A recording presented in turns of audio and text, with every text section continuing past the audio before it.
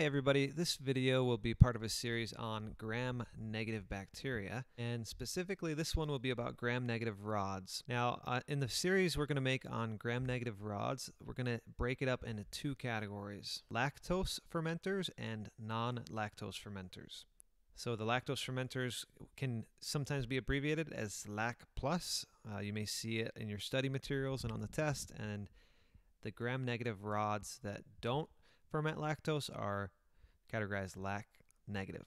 Okay, first, just a distinction between gram-negative rods and gram-negative coxoid rods. This lecture is going to be about gram-negative rods, not gram-negative coxoid rods. So in gram-negative bacteria, there's a few different shapes of gram-negative bacteria. There's the coxoid rods, there's the rods, and the cocci. And so the coxoid rods, just to quickly mention, include this group here, which we won't be talking about in this lecture, but I will have a lecture coming up later on that focuses on the coxoid rods. This is a big chart that kind of organizes the gram-negative rods. And so at the beginning of the lecture, I mentioned that there are lactose fermenters, and so that's this category here, and then there are the non-lactose fermenters. And this video is going to be all about the lactose fermenters. And so I don't want you to get too overwhelmed by this, but if you want to pause the video here, you can kind of read over this, and it's a good overview of everything. One thing I do want to point out is that lactose fermenters turn pink on MacConkey's agar. So this is something that occasionally will come up on the exams, and you definitely want to know that. There's two types of lactose fermenters. There's the bacteria that ferment lactose fast and the bacteria that ferment lactose slow. So we're going to focus on, first of all, the fast fermenters, okay? Klebsiella, E. coli, and Enterobacter. And of these bacteria, the ones that are tested on most frequently are Klebsiella and E. coli. And for that reason, I'm not really going to talk too much about Enterobacter, Citrobacter, or Serratia.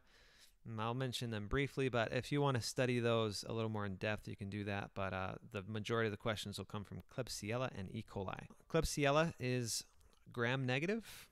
It's a fast fermenter, and it's LAC+. Okay, the number one thing that you usually see come up about Klebsiella is that it causes nosocomial urinary tract infections. So that means that they're hospital-acquired UTIs. And UTIs can be a little bit of a tricky question here, because if I go back to the previous slide, you'll notice that on Klebsiella, I put nosocomial UTIs, and then E. coli, I put UTIs here. You have to really pay attention to what the question is asking here, and we'll cover that in some other slides.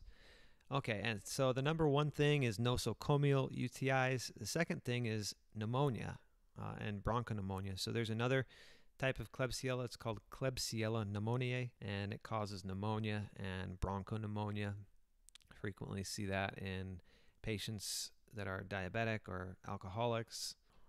And it's a lactose fermenting enteric bacteria. So I again included lactose fermenting just because you don't want to get so hung up on one way to define this bacteria, because on the board exam they like to use all the different ways to define a bacteria. So you have to kind of open your mind to different ways to say the same thing. Okay, so the Klebsiella is also known for having a capsule.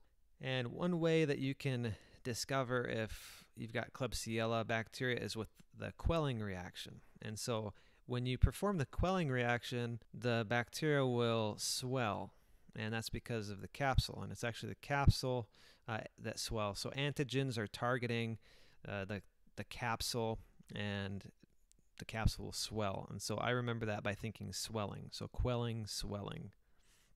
And it grows pink on MacConkey's agar. And so we're going to use a little bit of a memory aid here to remember which bacteria are growing pink on MacConkey's agar, because like if I go back to this one, all of these bacteria grow pink on MacConkey's agar. Again, but the most common ones that we're going to focus on are Klebsiella and E. coli, but you should kind of know that the rest of these turn pink on MacConkey's agar. Okay, so moving on to MacConkey's agar. So this is used to distinguish gram-negative lactose fermenters from gram-negative non-lactose fermenters. So does it grow pink on MacConkey's agar? If yes, then it's a gram-negative lactose fermenter. If